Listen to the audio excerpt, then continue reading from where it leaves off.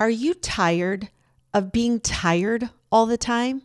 Welcome to episode 97 of the It's Not About the Alcohol podcast. We're going to discuss the real reason you can't sleep through the night. My guest today is Dr. Bijoy John, and he is the author of Why Nobody's Sleeping. He's a board-certified sleep specialist, and he's here to walk us through the 7 steps you need to take to sleep now. My name is Colleen Cashman. I'm a sober-ish recovery coach, helping high-achieving women get emotionally sober so that drinking less or not at all feels like a superpower. Join me each week for evidence-based, holistic strategies to regulate your brain chemistry and nervous system, and also develop a growth mindset so you can feel proud, confident, and resilient with or without a drink in your hand, because it's not about the alcohol. If you're drinking 10 or more drinks per week and know that your life would be better if you drank less, but you just can't seem to stop once you start, maybe the problem isn't that you just really love to drink. Maybe the problem is that you feel stuck and unclear about what your real purpose is in life, because you've gotten so used to worrying about what other people think that you've forgotten how to feel and think for yourself. And you've gotten into the habit of using alcohol to relieve your stress, and you've lost a sense of connection with yourself, which means this isn't about the alcohol. And I can tell you that the only thing stopping you from drinking like a normal person is feeling like a normal person, someone who deserves better and is perfectly capable of doing better. Pause this episode and get in the show notes to register for my free training on my proprietary accelerated recovery process this Thursday at 1 p.m. Eastern. I will lay out the roadmap, timeline, and the tools to change your relationship with yourself so that you can pursue happiness and mental health instead of sobriety, because happy people don't drink themselves into a stupor. And that's why I have decided to release my Foundations of Emotional Sobriety course, which I introduced when I did the launch for the new name of this podcast, when we switched from Recover with Colleen to It's Not About the Alcohol back in November. As a gift for those of you that were around and joined my pod squad, I gave you access to a course I wrote and developed over the last 6 months called Foundations of Emotional Sobriety. And I originally designed it just for my clients, but it turned out to be such a good tool that I thought, you know what? I have to share this with the world. And so if you joined my pod squad, you got access to the course. But if you're not already one of my clients, it's kind of hard to get to because you have to log into my membership site and go through all of the modules and find what you're looking for. So I decided to create a secret podcast because that's a cool thing. Everybody's doing it. And I'm loving some of the content that has been released by people I follow. So I wanted to see what it looked like to set that up. And we did it. We got it all set up and it's ready to go. So even if you signed up for the Pod Squad and you already have access, but you want to have access now in a private podcast feed, get in the show notes and find the link. The link is going to take you to my home page, which is just the front page of recoverwithcolleen.com. The first thing you're going to come to is a form that you can fill out to get the link for the podcast. I haven't figured out how to directly link it from the show notes to the private podcast. So there's going to be an intermittent step. You go to my website, you type in your email address, and then the link gets sent to your email. So we've got the process all set out. There's just that extra step. Once you get connected, the Foundations of Emotional Sobriety secret podcast will show up in your podcast feed. Also in that email is the PDF workbook that goes with the program. And I highly recommend you do more than just listen. I created this course as more like a tool, and you can go through it one time and consume the content. But if you really want to apply emotional sobriety in your life, the most helpful thing you can do is print out the workbook and then go through each module. They're like 8 to 10 minutes with a specific problem or circumstance or life decision or whatever in mind and apply the tools to a specific circumstance. That's where you're really going to grow. The purpose of Foundations of Emotional Sobriety is to show you how to connect with your subconscious. And here's the thing, your subconscious is not all bad. It does hold your limiting beliefs, but it also holds your deepest desires. So you don't have to be afraid and flinch when you have subconscious feelings you don't understand. You know, your body is a library. It stores all of the memories and all of the lessons of the past, both good and bad. Your beliefs and desires aren't you. They're just beliefs and desires that you've formed or thought about in the past.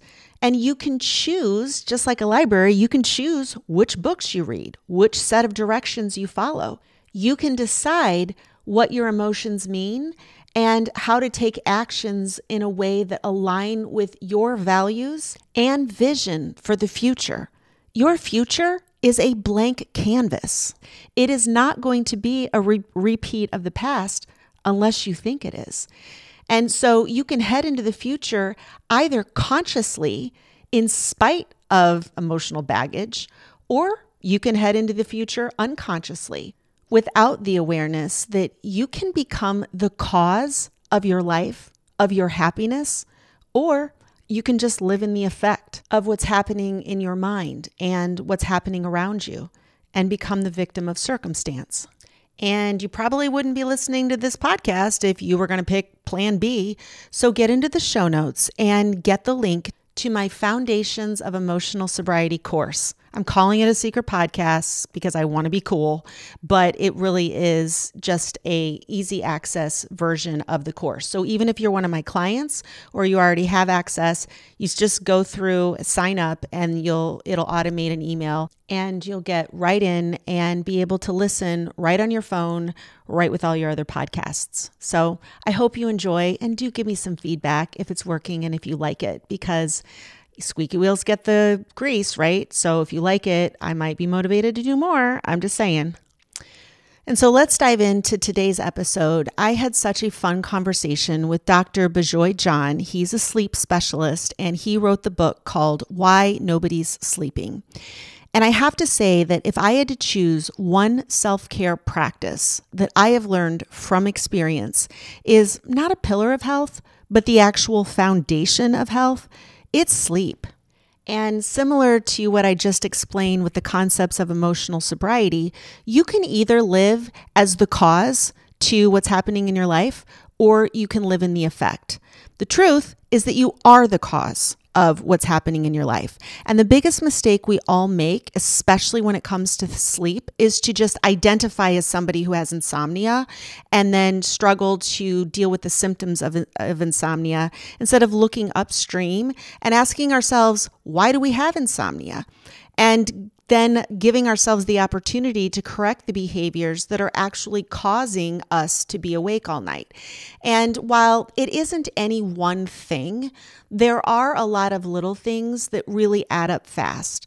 You know, I am not like perfect about my sleep habits, which start from the moment you wake up. It begins with what time you wake up and how much sunlight you're exposed to, and anchoring your circadian rhythm and eating at the right times of the day. You know, there's so many little things that go into it, but the biggest mistake that we all make is to expend our energy and our focus and our problem-solving skills on compensating for last night's lack of sleep, instead of expending our energy and focus and problem-solving skills on making sure we get a good sleep tonight. And so we end up in this sleep deficit cycle. And so we rely and create habits where we can't get going without caffeine. We're reaching for sugary foods in the afternoons to keep going. And then we're chilling out in front of the television in the evening instead of maybe moving or reading a book or whatever. We're on our phones all day. So we just create this normal where it feels normal to be tired. And so we do all the things that tired people do instead of training ourselves to act like people who are well rested. And yeah, there's a period of time as you flip your approach where you're going to have to go without those crutches that are perpetuating the problem instead of solving it. But I tell you what, I quit drinking 4 years ago. And y'all know, if you listen, I have reintroduced alcohol. I have a glass of wine every now and then, but obviously it's not at all like I used to. It's not a habit. I don't overdo it. I have one or two glasses at the most occasionally, which just shows there's a lot of wiggle rooms in your daily habits. You don't have to live perfect and get up at the exact same time every day and go to bed at the exact same time every night and, never be on your phones. Like, it's not about living perfect. But once I got rid of the biggest problem, which for me was daily alcohol, which was keeping my cortisol levels sky high and causing me to wake up every night and blocking my REM sleep, once I changed that, I feel like a snowball started to form that was rolling down the correct hill that I actually wanted to be on. And 4 years later, I have gone through menopause without struggling with insomnia and hot flashes. I don't have sugar cravings. I mean, I'm a person. Sometimes I don't sleep well, right? Sometimes I crave things I shouldn't have. But for the most part, doing what I needed to do to correct my sleep, not making this about the alcohol, but really focusing on what is it that's creating my quality of life and focusing all of my efforts to making sure I am a well-rested woman and then letting my habits and behaviors fall in line with that. That's the best investment I've ever made. And I tell you what, this sleep issue is the reason why it's not normal to be healthy. I believe you have to make a choice. Do I want to be normal and have something to bitch about with everybody else when everybody's talking about all of the problems, whether it be weight gain or whether it be tired and exhaustion and stress and burnout, or whether it be autoimmune disorders or chronic illness or inflammation and pain and migraines and all of that? Like, everything leads back to being well rested. And so my guest today has written a book, Why Nobody's Sleeping, and it's a great book. And he's got this super cute, well-played acronym called Sleep Now. So S.L.E.E.P, N.O.W. He goes through all of the steps. And you guys, it is not huge. Like, there are things you can do right now, beginning with understanding that you need to focus more on tonight's sleep than compensating for the lack of sleep last night. And you just have to embrace the suck for a minute while you let yourself be naturally tired enough to actually fall asleep and get a good night's sleep. And I tell you, it will reward you. It will be the best thing you ever do. So enjoy the episode. I want to welcome you, Dr. John, to the show. I'm so excited for this conversation because, as we talked before we started recording, I personally believe sleep is not one of the pillars of health. It is the foundation. And when you start to work on correcting sleep and sleep problems, that everything else, including addiction, including diet and metabolism, and including mental health issues, and including autoimmune, like, everything gets better when you sleep better. And you are a board certified practicing sleep specialist with lots of experience. You've also written a book called Nobody's Sleeping. And so I'm excited to welcome you to the show. Will you introduce yourself to my listeners? Thanks, Colin. It's a pleasure to be on your show. I appreciate the introduction. I'm Dr. Bijoy John. I've been practicing for over 25 years, taking care of folks with various sleep problems. Sleep is the superpower, right? Like you said, once you sleep, you can conquer the world, right? We can heal. There's a strong correlation between anxiety and depression and poor sleep. It's a vicious cycle. Same with diet. Your hormones are all out of whack when you don't sleep well. When we sleep, we heal. We're able to make better choices. People try different things and get addicted to themselves, hurting themselves. But my aim is to heal the world by teaching how to sleep better. I've written a book and also have a course in the works. So my passion, this is my passion. I'm going to, I've dedicated my life to this thing, and I think your listeners hopefully will benefit from our conversation today. I'm ready, Colin, when you are.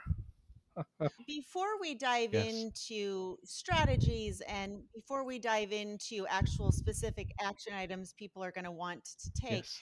can you just answer the question that is the title of your book? Why is nobody sleeping? All right. So I was in a big practice. My background is ICU. I was the ICU pulmonary doctor. I also practice sleep. So my sleep practice was not, growing because my priority was in the ICU, critically ill patients. But then work in the ICU. I'm seeing a lot of these problems are tied to poor sleep, like blood pressure and its complications, stroke, atrial fibrillation, obesity. As life goes, we all have our priorities. I said instead of reacting to these problems, I want to make a difference. I want to change the world by teaching people. So I came out and started my own clinic that dedicated 100% to sleep problems. And then everybody who's walking in has the same problem. So this is, I call it the new pandemic. The real reason I think is the society and the culture we live in. We take in a lot of worries, especially the use of a cell phone, and I call our new best friend. We spend hours, including myself, and all of us spend a lot of hours on this new best friend. And where's that time coming from? It's from your sleep. So people are sleeping less. If you look, for example, if you sleep 1 hour less every day for a week, you lost one whole night. So you're operating in a sleep debt. The sleep debt manifests into different things in an everyday life. People call in sick. It's like over $470 billion, or 2.7% of the GDP has been affected because of people calling in, late or not want to work. You're in a bad mood. You have uncontrolled blood pressure, you have uncontrolled diabetes. If you have symptoms of anxiety or depression, that gets worse. How did we get there? I think it's a prolific one cause, identifying cause is the prolific use of our cell phones. And especially the light from the cell phone is telling our brain, especially if you use it in your bedroom, that it's still daytime. And of course, all the other package it brings in with the anxiety, the likes, that we're worried about the likes, and all the information, misinformation that is working on our mind. So I have this, way to work this. So to answer the question, why are we here? This because of the culture we live in, the geopolitics, status, and also the use of our cell phone is the one cause that we're not sleeping well. It brings to mind when you talk about working in the Hmm. ICU, having had family members in hospital. In addition to cell phones, I think it's also a culture Hmm. where sleep is not recognized Correct. as the highest priority. Anybody who's ever spent the night in the hospital, Exactly.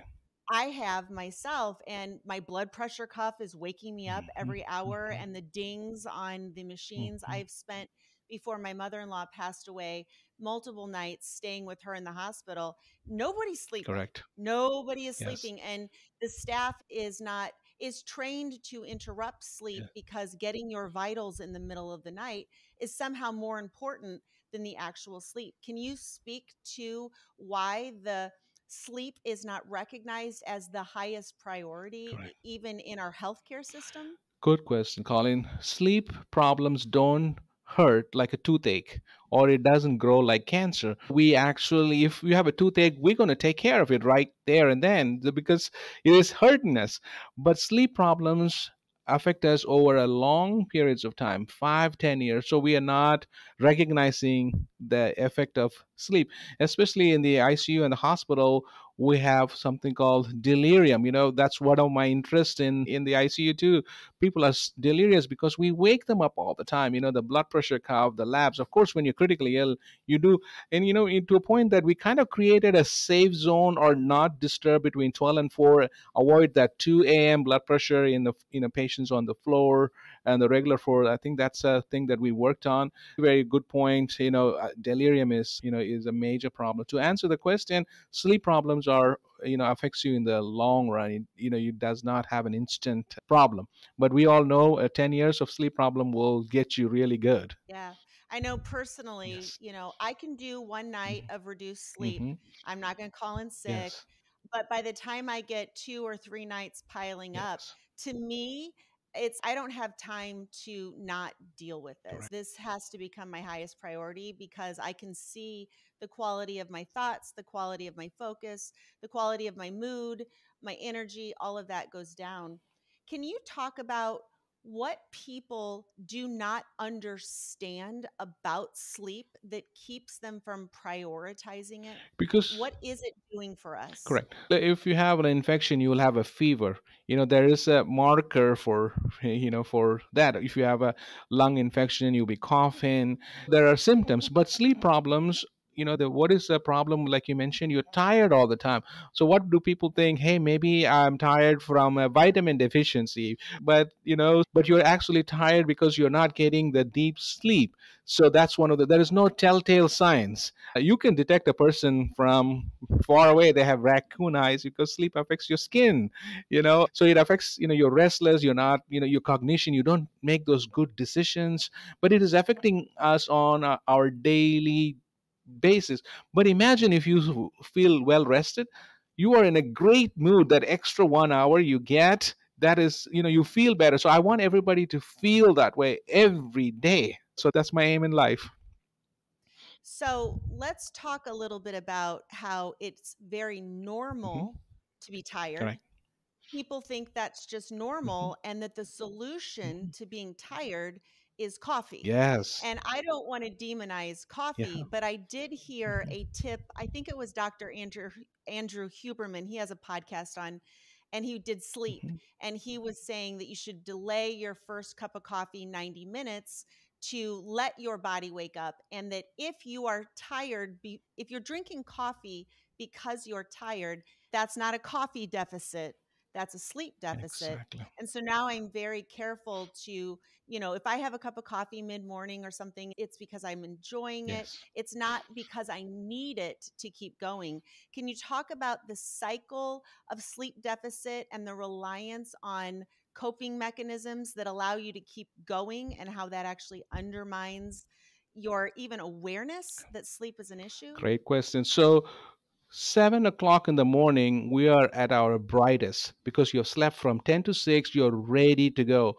To mark that point, if you're reaching out coffee at 7 a.m., you have a sleep debt. You should be refreshed, ready to go. If you want to enjoy coffee, it's actually good for you. You should, if you drink coffee like about 10 o'clock, 11 o'clock, and remember, at 2 o'clock in the afternoon, we are tired because of our circadian rhythm. That's where the whole world stop. In the British countries, we all drink tea. It's called tea time. People stop, or it's a siesta, for a nap. If you have coffee around the time, that's normal. But 7 o'clock in the morning, if you're reaching for your coffee, that is you're operating under a sleep debt. Very well fact. And also a word of caution: coffee lasts about 4 to 6 hours, but in vulnerable people, the effects of caffeine can last up to 12 hours. So if you're not sleeping well at night, I tell people not to drink coffee past 1 p.m. So let's just put ourselves in the lifestyle of somebody who believes that they can't sleep. So they're staying up too late on their Hmm. phone. That is one of the things with clients that I deal with, that I can't sleep. So I'm texting or I'm watching this show, and it's okay. No, you can't sleep because you're Correct. doing that. So we've got people who believe that I can't sleep anyway. So they give up on the sleep, and then they're using stimulants to get throughout the day. Talk to me about how to interrupt that cycle. What does that look like? And even then, what are the results? How quickly does it take to be able to sleep? Because if you feel like you can't sleep, that's legit. Yes. And it actually can get into your mind, Hmm. and that becomes a self fulfilling prophecy, and you get anxiety about the sleeping. Where does somebody start to correct these cycles? Perfect question. As we go into my strategies, sleep is a work in progress. It's not an easy. The easy answer will be to take a pill or drink alcohol to go to sleep, but that's not, you can't fulfill for a long time. I tell people teaching a good habit, especially sleep, will take at least 4 to 6 weeks, right? The first step is called a sleep schedule. I have the 7 proven sleep strategies. It's called Sleep Now, SLEEPNOW. We will start going through that since you asked that leading question. So the first is called the sleep schedule, right? So we have to win, to do anything in our life, we have to have a plan. So the right time to sleep is between 10 p.m. to 6 a.m. So let's say you went to bed at 10 and you're not able to fall asleep by midnight. Most people, what they do, they either go to bed earlier, like 9 p.m. So now you're struggling for 3 hours. So I tell people, if you're only able to fall asleep by midnight and you go to bed close to that time, you go to bed at 11:30 p.m. All right, but make sure you wake up at 6 in the morning. Right, it's called sleep restriction. It works great, but you have to have that. So then so then the next strategy is the low temperature. So this is the L in the acronym: low temperature, low light, low noise. So the low temperature and especially the low light is so important because melatonin, the hormone that puts us to sleep, that's available in plenty within us, it's only secreted in darkness. Melam is dark, so melatonin is only secreted in dark and also in colder temperature. So I tell people to experiment between 65 to 70 degrees to see. And also, of course, noise is, affects your brain waves. So of the two, that's most important is low light and low temperature, right? Go ahead. So I want to just reflect what I heard there Yes. just to tease it Mm-hmm. out so the audience can really get it. Mm-hmm. Starting with the first one, the sleep schedule, Mm-hmm. what I heard you say is that even if you can't get to sleep, Yes. to go ahead and get up at the 6 a.m. time, Correct. and I'm sure there's some reason there, like I get up Yes. at 30 or Yes. whatever. But what I'm hearing you say is that you have to pay on the front end with and be tired, allow yourself to be tired Correct. so that then it will correct the next day, Yes. as opposed to what my teenage daughter likes to do is I can't sleep. I was up all night and then she wants to sleep until 2 or 3 in the afternoon Yes. and then she can't sleep the next night. So the first one, the most important thing I'm hearing is that it's more of the wake time that you need to focus on, Absolutely. making that consistent. You got And that. then eventually the go to bed time will be feeling more natural as your circadian rhythm gets anchored in that waking time. That's Correct. very important. Then the other thing I heard you say with low temperature, this has been a game changer for me. Yes. When I wake up in the middle of the night, I no longer think to myself, oh, I can't sleep, and let my brain get on some horse of anxiety and run around the pasture. Mm-hmm. I normally think, oh, I am warm right now. I have woken up because my room is too warm. Mm-hmm. And so I will get up and I will change, I will open the window or I will adjust the thermostat or whatever. So properly diagnosing not sleeping to be temperature. Like for me, I'm shocked at how my inability to sleep is almost always a product of temperature. Whereas if I hadn't noticed that or read that and did the work, I would have never been able to diagnose that. But waking up, especially a woman, menopause, that it is the temperature of my body that is keeping me from staying in that deep sleep. Yes, that's valid point. Let me touch on the first point that you made. 6 o'clock wake up is perfect because you're trying to create a sleep debt. Eventually, you can change things, but at least you can only change once you do that for about 2 weeks. Great noticing the point and reiterating that. All right, coming back to the temperature, women's sleep is so nuanced. So I dedicate a chapter for women's sleep in my book. So because it's so many factors, hormonal changes every month, and then menopause is hard on women. Women gain weight. You're at risk for sleep apnea around that time, and the temperature changes. So comfortable clothes is very important. And also, see, for example, if you take a trip to a tropical place, you see your sleep is bad there because your melatonin is not secreted. So people in colder weather actually sleep better. All right, that leads into the next, the E in the acronym. E is no electronics. I cannot reiterate enough, especially if you use your cell phone in the, our we are bringing work to our bedroom. The light from the phone and the computers, especially without ambient light in the bedroom, is telling our brain, hey, it's just daytime, there's no need to sleep, and the melatonin will not secrete. So I tell people, how do you get rid of this? Is I tell everybody to have a cell phone free zone. So first you have to recognize you have a cell phone addiction. If you wake up in the morning and you're reaching out to the phone, the first thing, that means you have a cell phone addiction. Let's all accept it. We all have it. But then on the back end, I tell people not to use your cell phone at least an hour prior to going to sleep, right? For many reasons, Yeah. the light, the anxiety. You don't want sleep anxiety.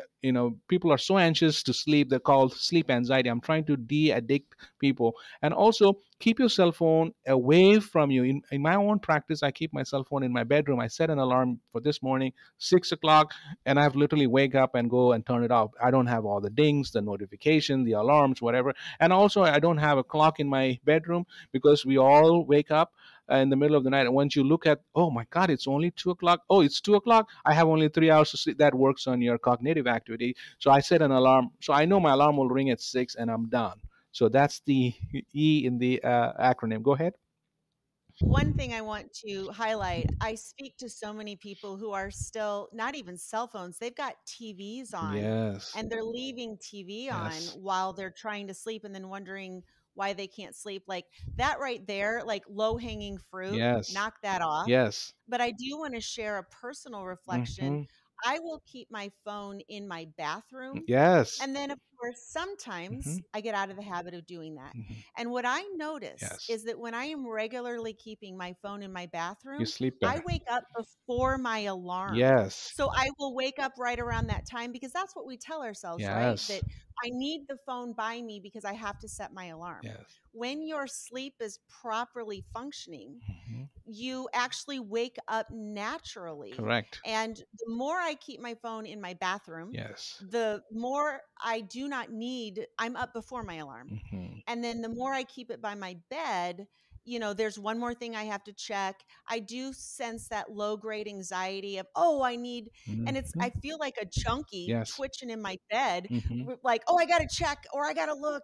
And when I put it in my bathroom, I really notice that urge where my brain, it's just a subconscious thing. Like you said, it's an addiction. Yes. Addiction is just a subconscious habit. Mm-hmm. It's not the end of the world. You can Mm-hmm. break it, but Mm-hmm. putting your phone away from your bed and just watch your brain get a little crazy. But then, as you said, within 2 weeks or so, that your sleep adjusts. Like, what Yes. would it be like? I never would have believed I could wake up without an alarm. Yes. And there are nights I don't even remember to set one, and I wake up on time. I'm not late. Yes, your body is so amazing. It adjusts. Same anecdote and a practical. It was 1999, the Gore versus Bush election. I had the TV in my bedroom. I was watching it and watching it. I couldn't sleep the whole night, and that's when I realized this is a problem. I was also in, I'm as a specialist. I took the TV out the next day, and ever since then, for the last 20, almost 25 years, I've not had a TV in my bedroom. I preach it to my, my all my clients and my patients who come and see me and my own family. So no TV, because nothing good comes on TV, right? It's all, and the light, the light from the TV is also affecting. So we'll move along to the next E in the acronym. You ready? Yes. So the next is exercise, right? When we exercise, we release endorphins and cortisol. These are stimulants. So I tell people, this is the process of calming your body as you're getting ready to bed. So exercise, I tell people I exercise at least 4 hours prior to going to sleep. So the ideal time to exercise is in the morning. You're ready to go. So I exercise in the morning. But if you have to exercise in the evening, make sure you exercise at least 4 hours prior to bedtime, so that your body is the endorphin stimulation is not there. And also when you exercise, your temperature is high. Remember the low temperature. When the core body temperature is higher, your melatonin is not secreted. And also I'll make one more little point about diet. We might talk about diet and sleep. So when you eat a large meal, you are consuming a lot of energy to digest that also increases our core body temperature, that also affects our sleep. All right, so now we are going to the P in the acronym. So it's called powering off your mind. So you have to do SLEE to get to P, right? So you already calmed your body a little bit, gave your mind a rest by not having your phone by you or looking at the emails and all that stuff. So now powering off, I use two techniques which are well proven method. These are all my own techniques I've been using. One is called vivid imagination. So instead of, when you lay in bed, you don't want to worry about the real problems. I want to use your imagination to create your own story of the show that you watched or some other. You want to be the director of that story. I use it every night and works great.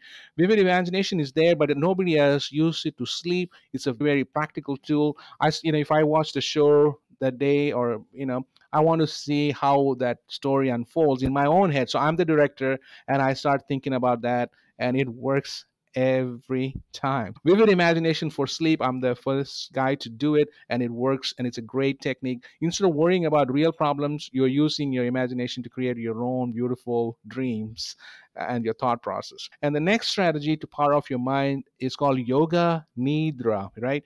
Yoga is a very powerful way. The nidra means, it's a Sanskrit, it's a deep word. It's called nothingness. You have to be nothing. It's a very easy technique. I'll tell everybody to lay down on the back and spread your arms like a corpse. It's called the corpse pose, and think about something of nothingness. Think about nothing. So you're already in this process. So you've done your imagination, and now you just think, and then you will drift off into sleep so beautifully. So that's called yoga nidra, Nidra. You don't need a coach to learn. It's a very simple technique what I taught you right now. Well, and beyond that, I know this goes against the phone thing, Yes. but we're all doing human stuff here. Yes. Sometimes if I'm traveling, which is when I tend to struggle with sleeping, Yes. there's yoga on YouTube. Hmm. And yoga nidra, the way I've experienced, it's just a very gentle, guided awareness through your body, Hmm. like you pay attention to your toe. I can do it without somebody guiding me through, but if you don't understand what yoga nidra is, perhaps use your phone, that to go through some of that. But what I'm hearing with the visual or vivid imagination as well as the yoga nidra, it's softly directing your consciousness so that your brain has something to do, because I think this idea Exactly. that we can't think, then now I'm thinking about thinking, like that's crazy. Yes. But directing your focus a little bit to a non-anxious, non-real life thing, like how does my big toe feel right now? Can Yes. I feel it in space? Can I feel the cover on it?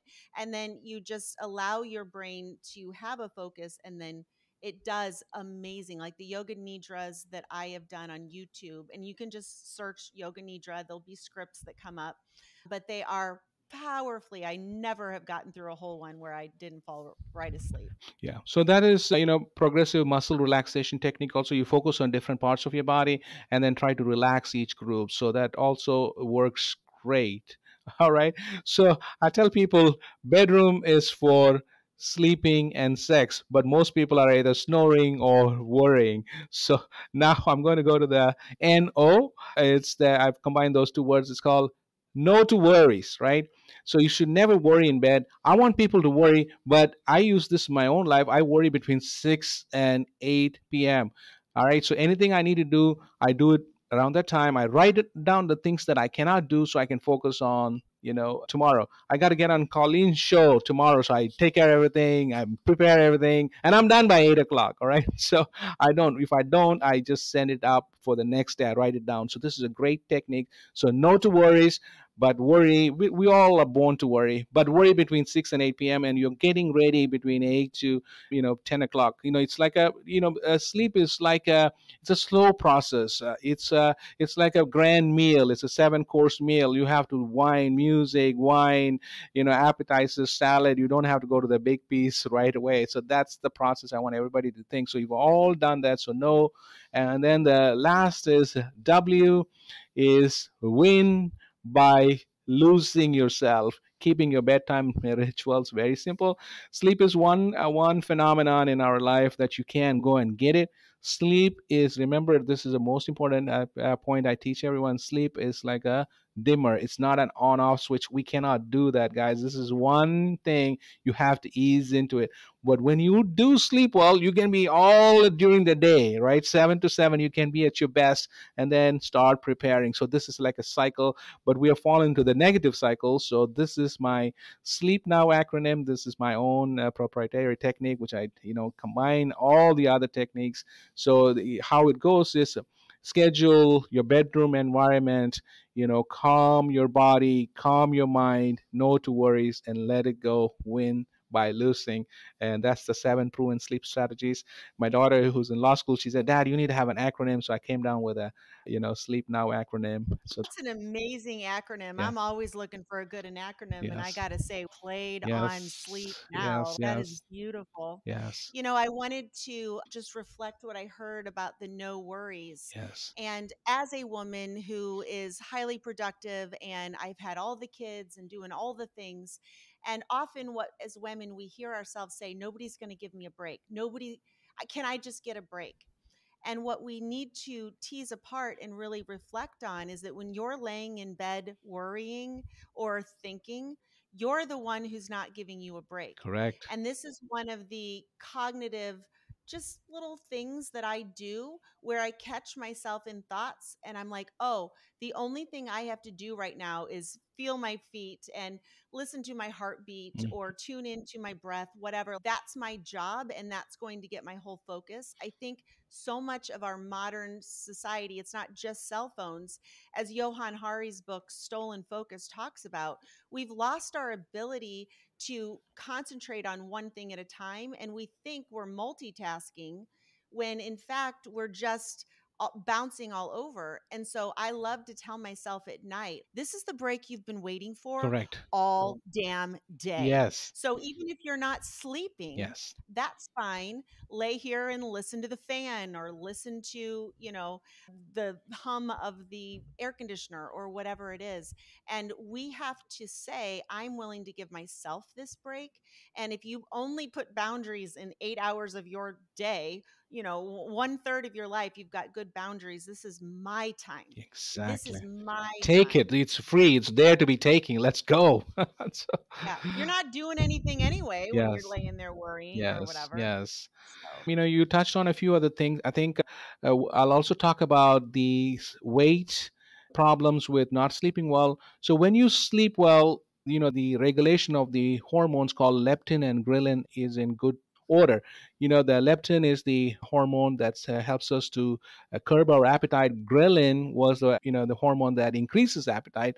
So when you sleep well, this is in good shape. But when you're not sleeping, it's altered. So we have less leptin and more ghrelin. You are going to be more hungry. And also, just for a simple fact, the more time you're awake, the more chance to eat. And what happens when you're tired? You make wrong choices. You go for the high glycemic index food like a chips or a candy or a sweet drinks or soda. So what happens?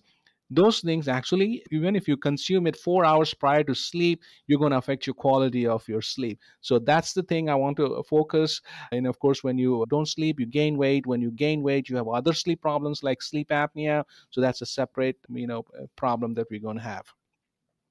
can you just, for the listener, Mhm. share one of your biggest success stories, a case study of someone who put their energy into healing their sleep and then how that changed their life? So this is day in and day out, Colleen. I see patients every day, and I give them. I also tell everybody to maintain a sleep log, which I'll have on my website here real soon. It's my website is www.sleepfixacademy.com.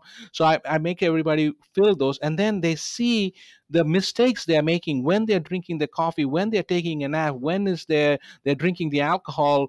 So they are able to visualize it. So many success stories, and when they just recognize, I had a client who was drinking a lot of alcohol closer to bedtime and to go to sleep. It was 4 drinks, 5 drinks, 6 drinks. But when you drink alcohol, it's an anesthetic. It puts you to sleep, but alcohol metabolizes into something called acetaldehyde, which wakes you up. And also, alcohol is diuretic.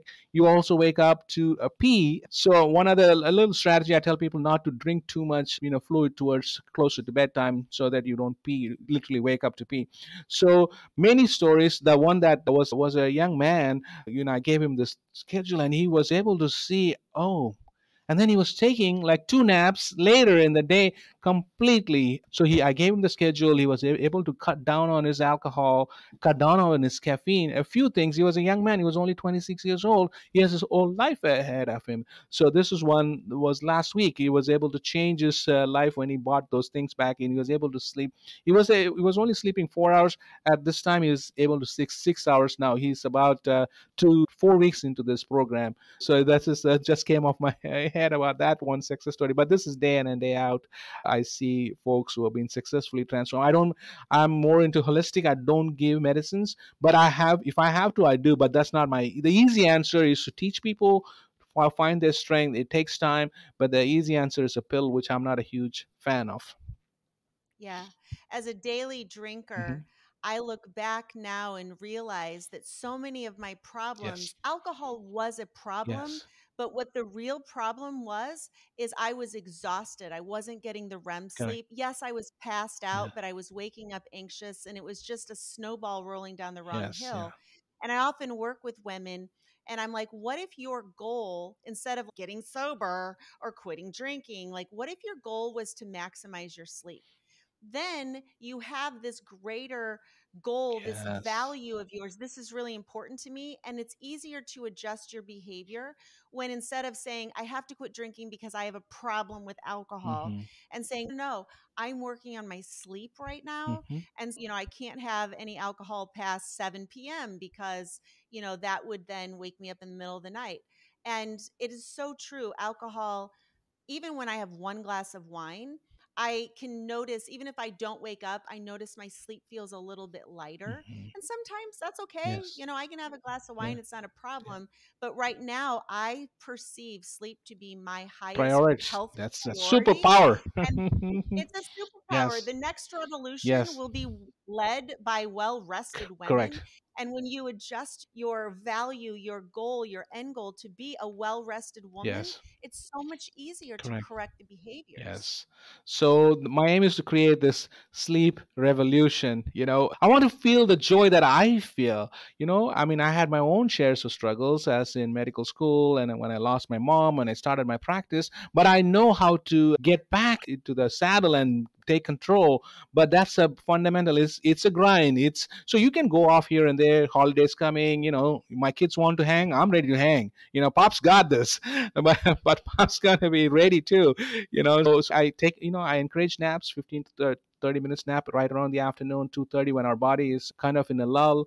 So I've covered all these chapters in my book for children. I'm very focused on children and and teens, and I also have chapter for older adults. I have chapter for women. I have chapter for athletes. I call it the third quarter slump. My favorite team does not play well in the third quarter. Nobody has looked into it. I'm the first guy because you're tired. 2:30, you cannot cheat your body. Have you ever gone to a meeting at 2:30? No, because you're running to 7 a.m. meetings, and also 7 p.m. is the time that the TV people call it prime time, because that's where when you are at your peak alertness, right? So we do things without knowing why we're doing it, and then but if you can just tweak your body's own superpower and kind of have a schedule and do the things I told you were ready, let's go. So Sleep is a superpower. Get that. Okay, so Dr. yes, John, yes. your book is called So Nobody's that's my effort. Sleeping. Yes, Okay. So your book is called Nobody's Sleeping, and correct. it's available everywhere. And uh, you want to say anything else about that, or where the listeners can find more with you? Yes, I have this book. It's being printed, but it's the publisher sees so much demand, they call it crashing the book. It was supposed to be released in July, but they're working hard to release it in February. So the CEO had to fly in, come and say, this is an amazing book. We need to get it to the hands. So just go ahead, and it's available to pre-order now. And so I also have my own place where I want to help more people. It's called www.sleepfixacademy.com, where I'll have my sleep course, a lot of resources, my podcasts, all will be available to learn. When you sleep, you heal. When you heal, you can do a lot more. That's my aim in life, Colin. That's my mission. Let's create the sleep revolution. Yeah, I have a recorded podcast that I don't have a live podcast now. I'm a guest on a lot of podcasts, but I do record a few of my own podcasts on my website that I mentioned. Colin, it was a pleasure, and good luck to all your listeners and viewers. Thank you. All right, everybody. Thank you so much for listening. I did put Dr. John's information in the show notes, so you can go to his website, sleepfixacademy.com. His book is there. It's also on Amazon. Highly recommend it.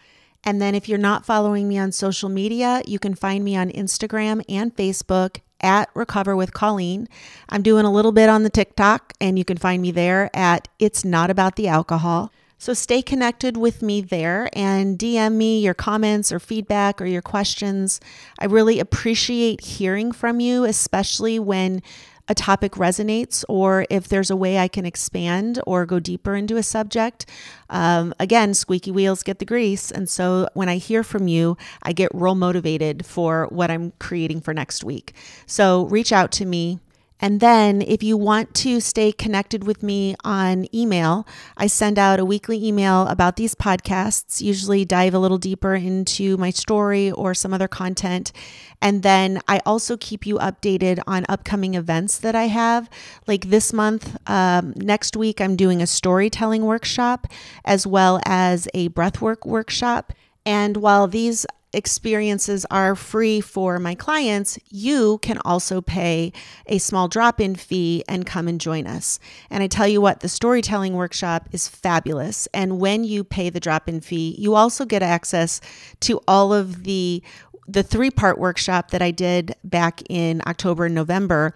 And so you can get way more information than like what we cover in the 1-hour workshop. We actually bring in storytelling and you get to work through an issue with the storytelling process. But there are 3 workshops prior to this one that you can listen to me teach about the power of storytelling, teach about the psychology of trauma and story and how we can heal the past and the future by doing storytelling work. And so I encourage you to sign up for that because you do get so much more than just the one workshop. You also get access to the other ones as well as a workbook. So get in the show notes, click on the link for my insider email list and subscribe, and then you will be up to date. And I hope to get to meet you at some point. I really appreciate all of you that are listening, especially if you're still listening, like you're one of my people, right? And I would also appreciate if you shared the show in some way, whether it be forwarding the email if you're getting the weekly emails, or whether it be sharing on your socials. You know, one of the, I think, hurdles that I have with show growth is that the topic is about alcohol. And so people are really hesitant to share because it kind of feels like, oh, hey, I'm announcing that I had a drinking problem. But that's one of the reasons that I changed the name of the show from Recover with Colleen. And that's why I don't talk a lot as much about sobriety. Like sobriety is just a form of self-care. Like not drinking is as important as not sleeping. The more, the better, right?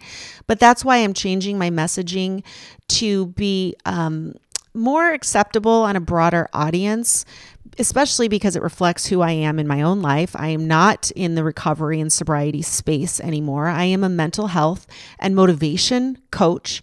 And so that is my purpose with this podcast, is to bring you all sorts of tools that help you expand your emotional sobriety as well as develop a growth mindset. And then all the little things that we need to know, like sleep and last week's subject where we covered ADHD, and we've done gut health, and I have so many more awesome episodes that are coming out that I want this podcast to reach a broader audience. And it's appropriate for anybody who's really even a regular drinker.